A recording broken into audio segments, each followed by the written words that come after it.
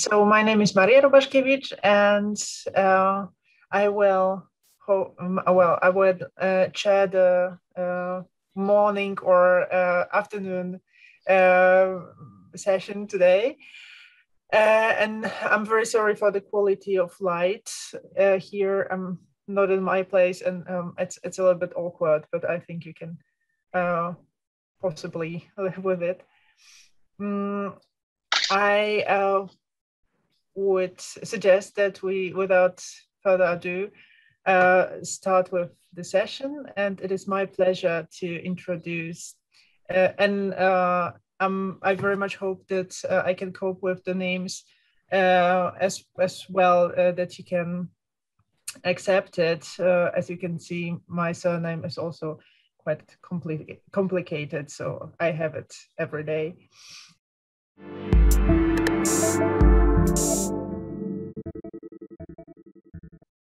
So hello again after the break.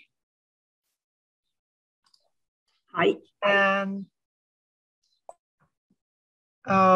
welcome Sharini Atri from BPS Women's University and Priyanka Singh from Arya Kanya Mahavidyalaya in India with the talk on Earth and Feminist Space, reading Sultana's Dream as Ecotopia.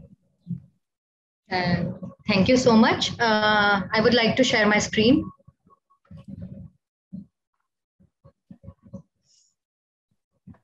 I hope it's visible.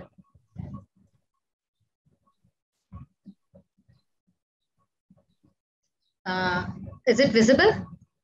Yes, it's visible. Thank you. Thank you so much. Thanks to the chair and thanks to IAPh for giving us the opportunity to share our thoughts on this topic, Earth and Feminist Space, reading Sultana's Dream as Ecotopia.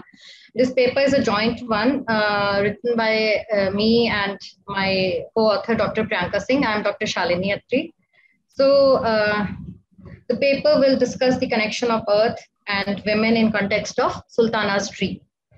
Earth's, as we all know, Earth's geology, climate change, notion of capitalism, and destruction of ecological resources are all subjects of debates among scholars, environmentalists, and economists. These issues compel these scholars to anticipate on the question of sustainability in the 21st century. The first part of the paper theorizes on the ecofeminist philosophy of Vandana Shiva as she looks into the deeper meanings of ecology, femininity, and prakriti, that is nature, with an emphasis on the more humane aspect shifting from the dominant scientific paradigm, which I'll be taking up. While the second part of the paper analyzes Begum Ruqayya Shekhawat Hussein's Sultana Dream, a narrative of ecotopia that offering a revolutionary combination to handle the ecological crisis successfully. This will be dealt by Dr. Priyanka Singh. So to begin with, the rise of science, development, and industrial revolution that laid the foundation of patriarchal mode of economic development in industrial capitalism are viewed as main cause of nature and women destruction. The scientific revolution in modern times is seen to transform nature from terra mater into machine and a source of raw material, consequently removing all ethical and cognitive constraints against its violation and exploitation. The Industrial Revolution converted economics from the prudent management of resources for sustenance and basic need satisfaction into process of commodity production for profit maximization. Industrialism created a limitless appetite for resource exploitation, and modern science provided the ethical and cognitive license to make such exploitation possible, acceptable, and desirable. The new relationship of man's domination and mastery over women, their exclusion from participation as partners in science and development, and science and development with more nature-prone solutions is to be looked upon.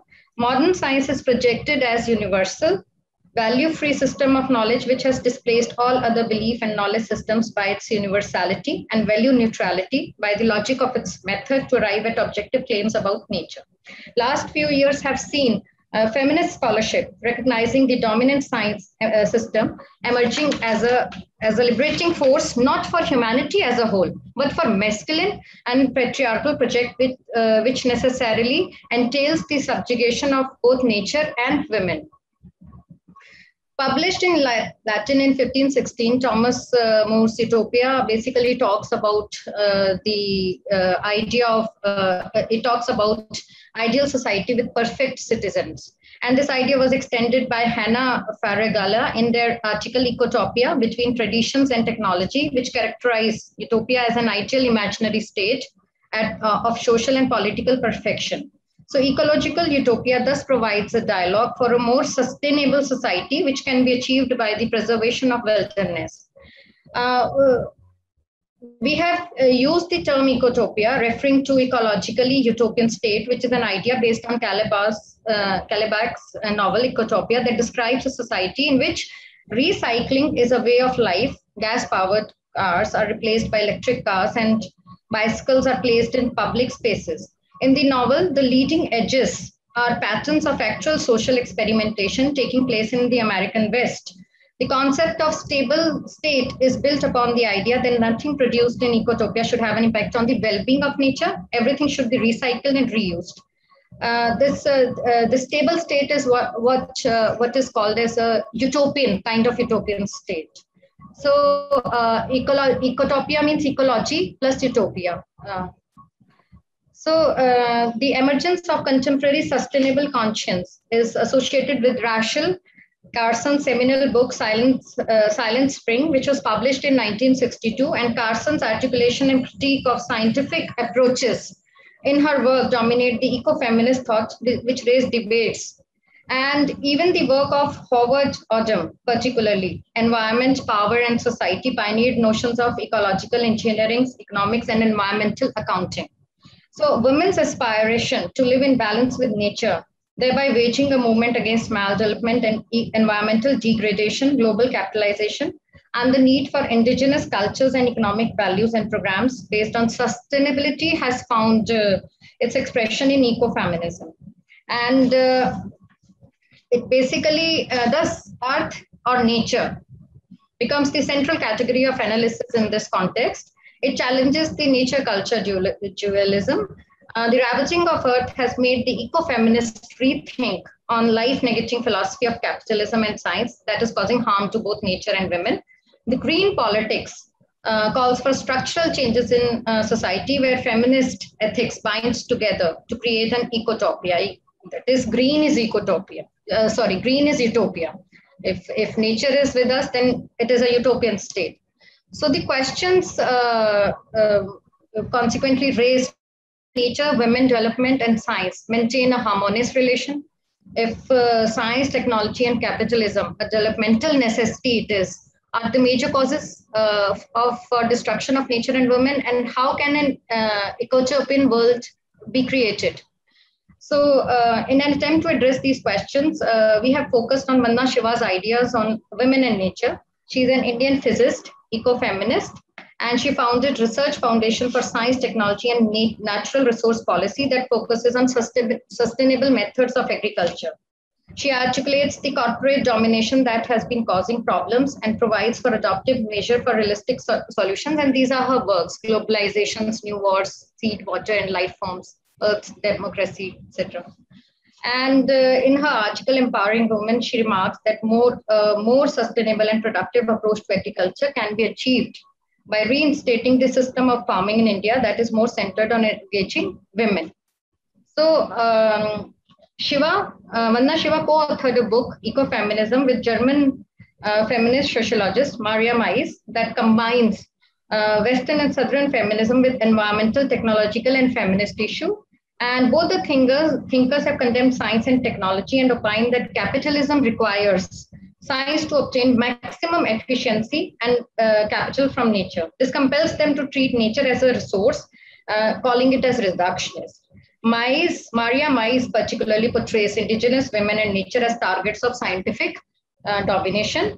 And Vanna Shiva opines that development is causing uprootedness and is responsible for violently severing the sacred bonds between people and soil, She invocates pre-enlightened, pre-colonial, and pre-modern cultures based on feminist principles. Such knowledge systems expressive of respect for nature were often women-centered and women-friendly, as she critiques the capitalism and overproduction, further emphasizing on assumption that tribal women or peasant societies are unproductive is not correct. And in fact, they are the alternative model of self-sustainability. They provide an excellent example when they uncover the link between ideologies of development, new technologies of reproduction, and approaches to nature. So, taken this way, it is evident that scientific approach is adopted to combat destructive science. So, Shiva's work, Staying Alive, exports dominant culturalist tendency in eco-feminist literature. She remarks, it is managing the integrity of ecological cycles in forestry and agriculture that women's productivity has been most developed and evolved. Women transfer fertility, they transfer animal waste as fertilizer for crops and crops byproducts to animals as fodder. They work with forest. This partnership between women and nature work ensures the sustainability of sustenance. And the reason for ecological destruction is the forest is separated from river, the field is separated from forest, the animals are separated from crops. Each is then separately developed and delicate balance which ensures sustainability and equity is destroyed. She argues, she draws on the Indian mythology. She introduces the notion of Prakriti. Prakriti means nature as feminine principle or life force, an alternative universal basis for gender liberation. It will serve as a corrective to the socially fragmented. The point of view in Indian cosmology is that the world is produced and renewed by the dialectical play of creation and destructive cohesion and disintegration. And she says that the manifestation of this primordial energy, which is the substance of everything, its manifestation of this power, this energy is called as nature. It's Prakriti. Nature, both animate and inanimate, is an expression of Shakti. Shakti is dynamic energy, the feminine and creative principle of cosmos in conjunction with Purusha, that is the masculine principle. And it is Prakriti that creates the world. Nature is inherently active, a powerful, productive force in the dialect of creation, renewal, and sustenance of all life.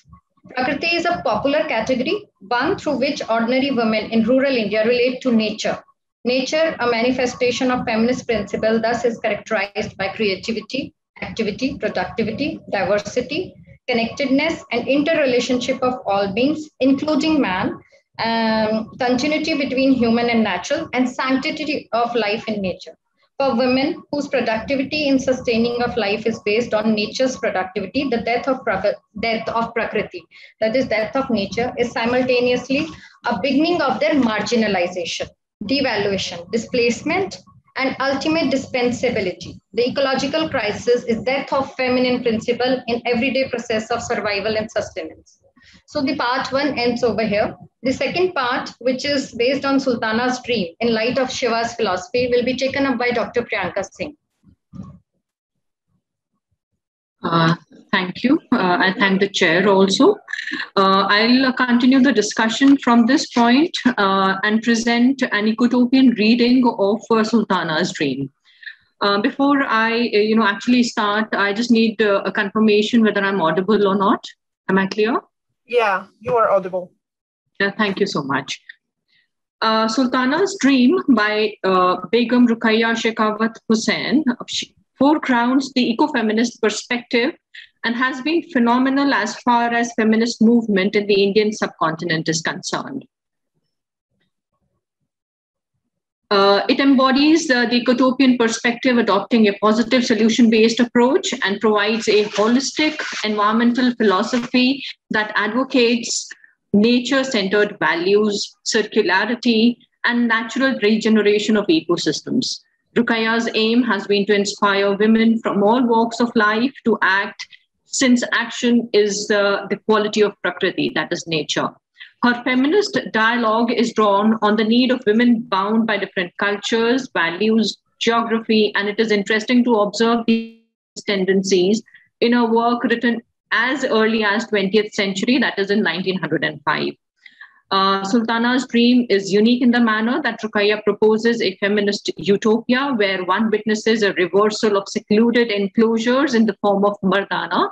Mardana is a secluded enclosure where all men are, kept there.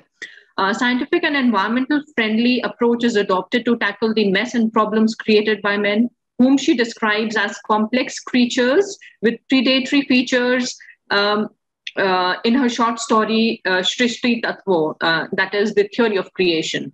Thus, science is not necessarily repressive to nature and women. To analyze the story, Sultana's Dream, the narrative Sultana's Dream, it opens right away with the concern of the writer on the condition of Indian womanhood, the restriction of their movement, even within the boundary of the home, is apparent.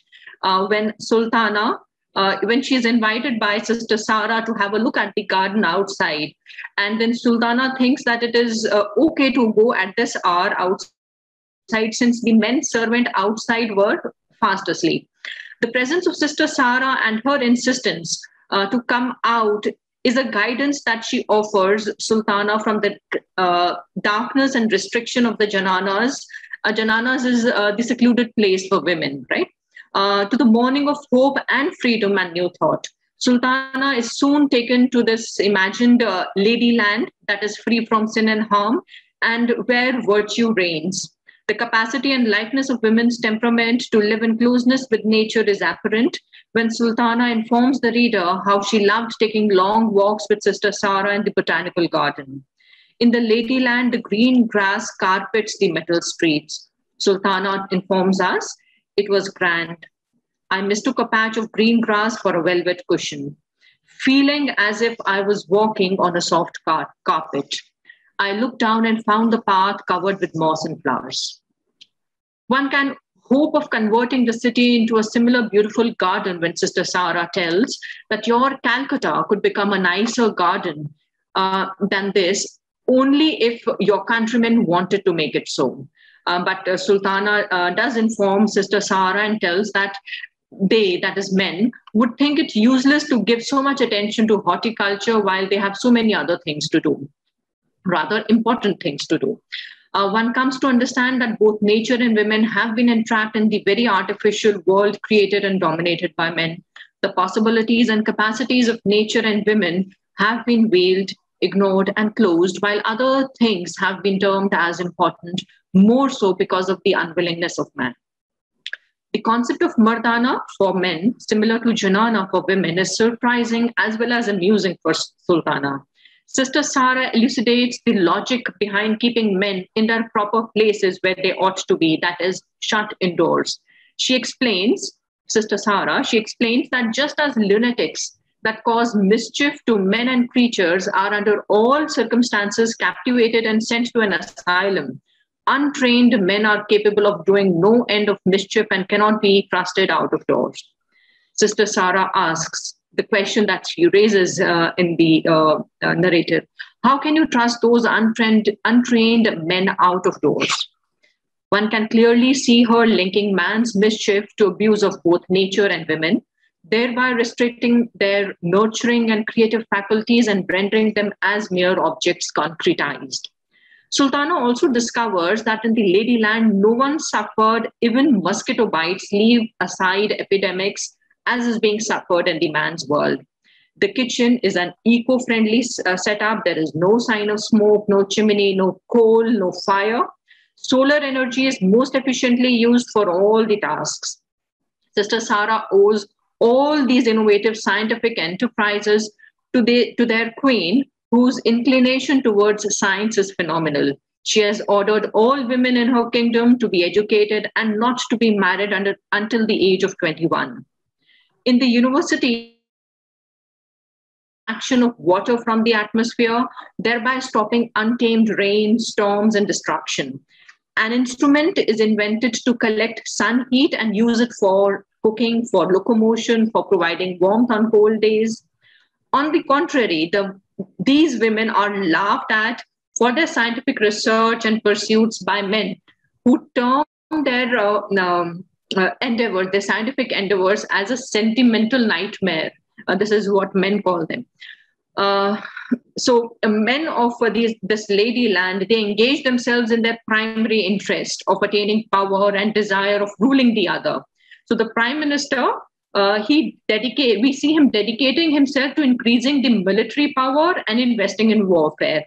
But when the actual time comes, when that collection of warfare is to be tested, their entire expertise fail. So the military expertise of menfolk fail to defend the kingdom from the attack of the neighboring country, and the impending doom is evident.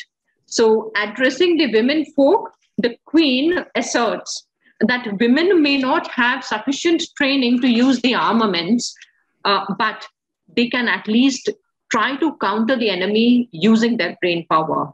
Consequently, a plan is proposed. All men are sent to the jananas. Later on, it was termed as mardana.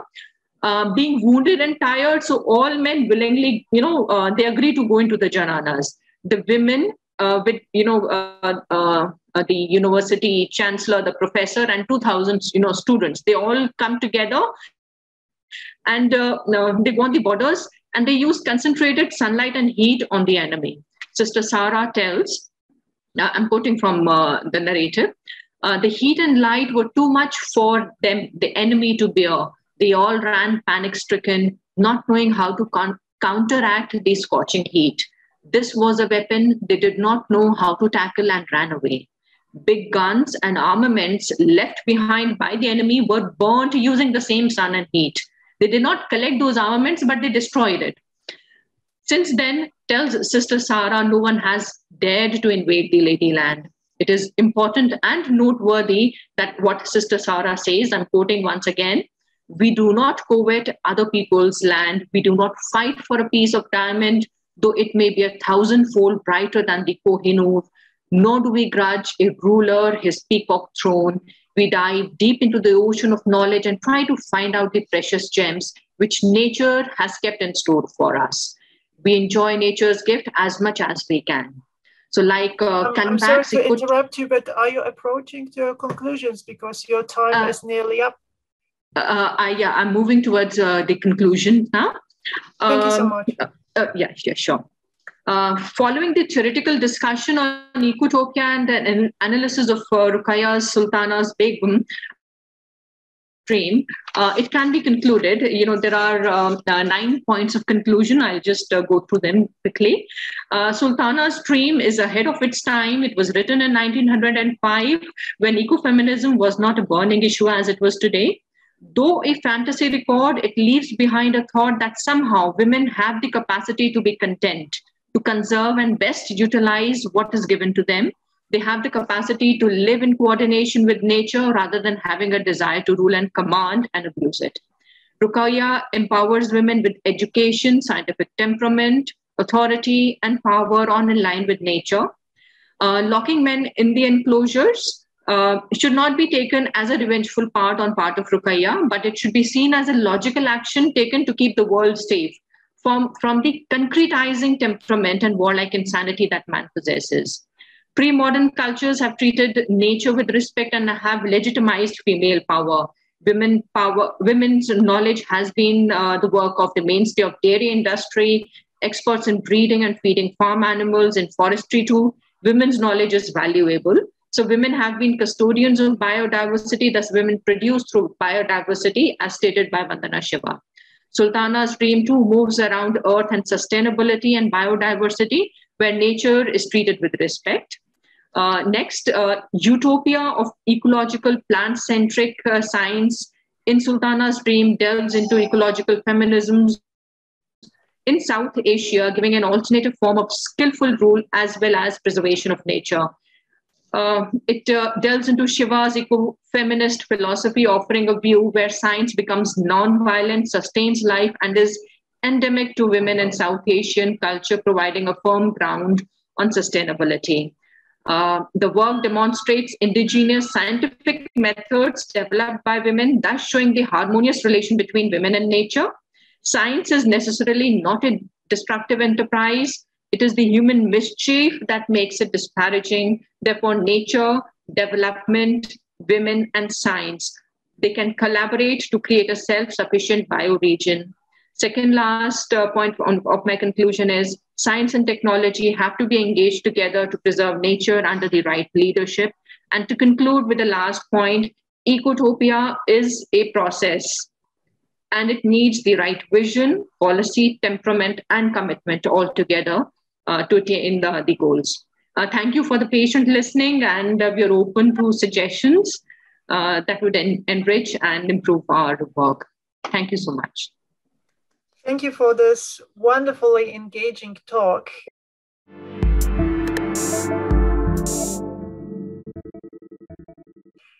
So now we are moving to the last talk in our session before the keynote lecture ends the lunch break, which is Corinna Cas from Helsinki University in Finland, and she will be speaking about Sami indigenous women and unequal opportunities.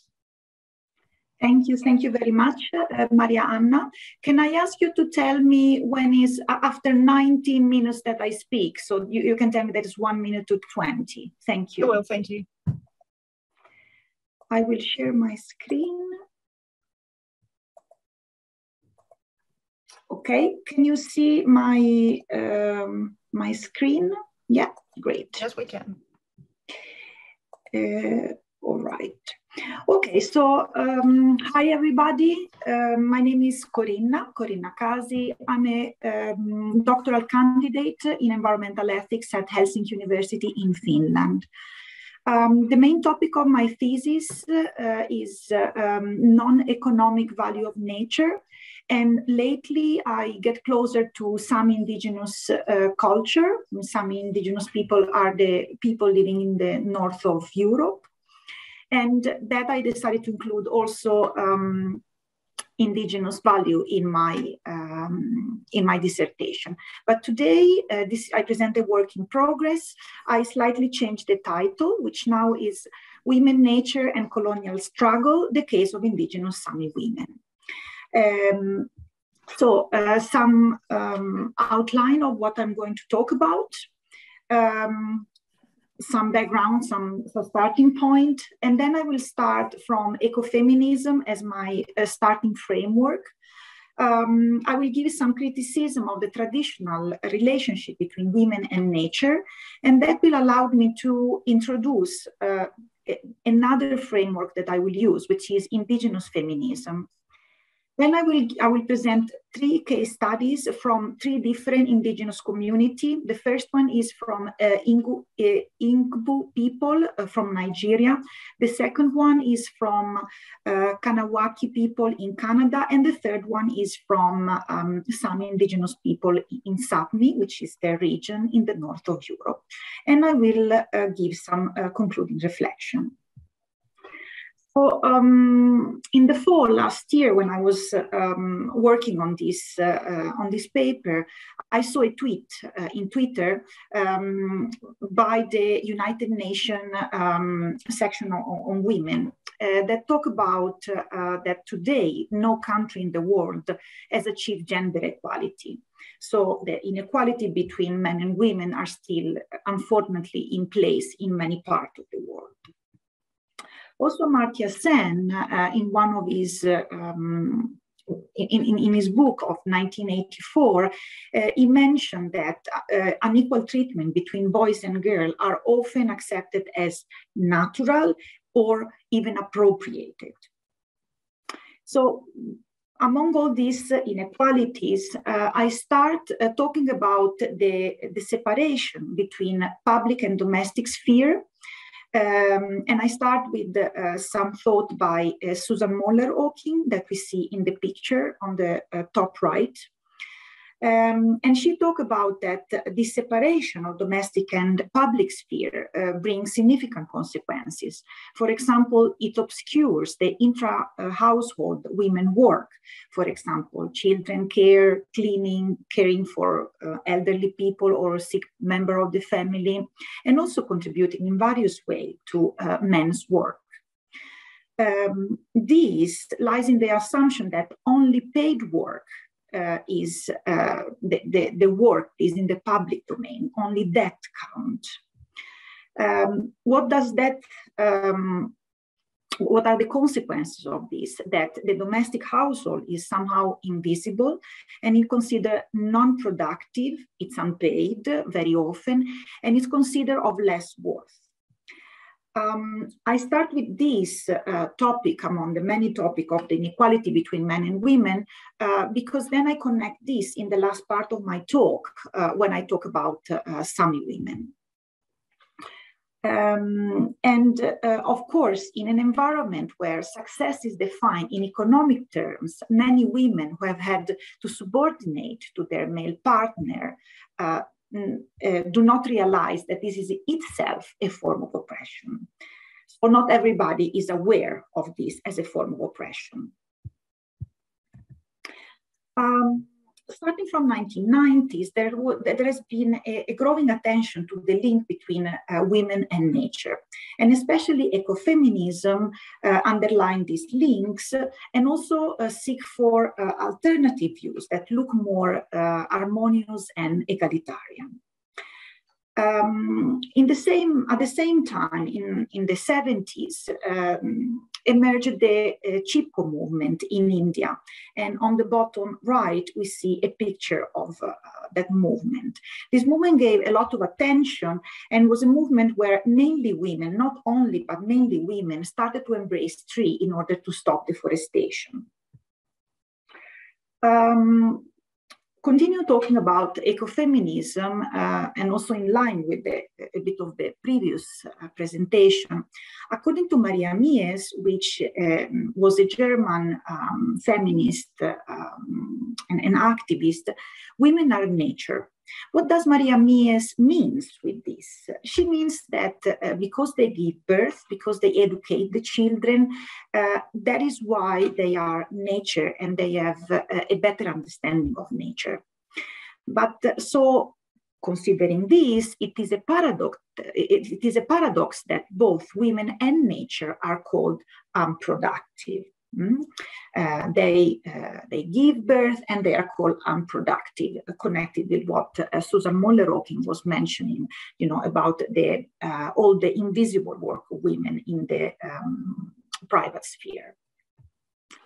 Vandana Shiva, in her work of 1989, mentioned this feminist principle, and she claimed that this feminine principle embodied by the practical relationship that women have with nature. Of course, Shiva in that work referred mainly to Indian rural areas and especially in pre-colonial times. But still, according to Shiva, the feminine principle supports them, which traditionally lives in harmony with natural cycle. And she emphasized this in opposition to the dominant Western development. As we probably know, Shiva really is a support of a critical view on Western development, which is seen as patriarchal and serve as well unsustainable global market. In both view of Mies and Shiva, the interest of environment becomes the interest of women due to their connection. And women are seen as the answer as well as the solutions for the environmental crisis. But this view has been a bit criticized because it puts also a lot of responsibility in women. For example, Rosi Braidotti questioned and criticized the rhetoric of instrumentalizing women for environmental recovery. Not that they are not important, of course, but she just emphasized this critical view. Bina Agarwal, that we see on the bottom right, instead of ecofeminism, she uses the term feminist environmentalism. And she suggests a slightly different understanding of the relationship between women and nature, which is based on their experience. So she gave example that, for example, in poor peasants and in tribal and indigenous community, indigenous women the knowledge that they have of nature come from their experience. So she talked about experiential knowledge of nature, which is acquired by personal and individual commitment in getting to know the natural cycle, and this is based on everyday practice in the case of poor peasant and indigenous women. And this allowed me to go to my second framework, which is the indigenous feminism. Within the indigenous feminists, there is a disagreement on the role of women in indigenous community. Why? Well, because different community, different indigenous community are structured differently, and it's not good to generalize. But I would say that almost all indigenous feminists that I've read, at least, they agree on the negative consequences that European settlers' action had and is still having on the role of indigenous women. You might have a question, why maybe we haven't heard about the oppression of indigenous women. Well, we have to remember that many indigenous communities are still under many forms of oppression by the dominant societies.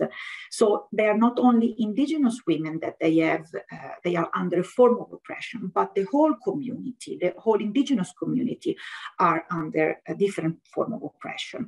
And it has been one of the reasons why indigenous women have started a bit later in comparison to other communities to claim their rights. When we talk about indigenous feminism, also called Aboriginal feminism, it's a field of research that deals with issue of colonialism, sexism, and racism intersectionally. And the focus of this movement, this field, is the attention on decolonization and issue of gender power in settler community as well as within indigenous community. And this is a claim by Joyce Green that we see with the red and white shirt on the right. I will now start to present three different cases, and this is the first case, the example of Nigeria and Igbo people. So we see in the map on the right Nigeria, and the dark green is the land of Igbo people. So basically, Igbo people live pretty in an harmonious way before the British colonization. And when the British came, the British policy of indirect rule was sexist and asymmetric. And women that were before were living rather in equal terms with men were marginalized and robbed of their historical power. This is a quote concerning colonialism. Colonialism was an alienating historical condition that erased and silenced the voice of women. And this is a claim from the African feminist that we see on the right, Nzengu. They were forced to become invisible. Because they were denied education, employment, and decisional power, all things that they used to have before colonial time. And I also want to make a connection between the invisible domestic work of women that I presented earlier by Susan Moller-Oking. At the same time, non-Western tradition were exoticized as ethnographic, while on the other hand, the literature material of white Western culture was considered as natural, so naturalized and proposed as unproblematic. In the last picture on the bottom, you see a poster by a Sami community, is a Sami artistic community that is called Suo Panterror, and when the non-Sami and the Sami got together, the way out to solve problem is to get rid of the Sami or of the indigenous culture. The second example is an example from Canada, from the Kinawaki indigenous community. Also, we see a map on the bottom that it's very close to Montreal in Quebec, in Canada, the land of Kawaki people.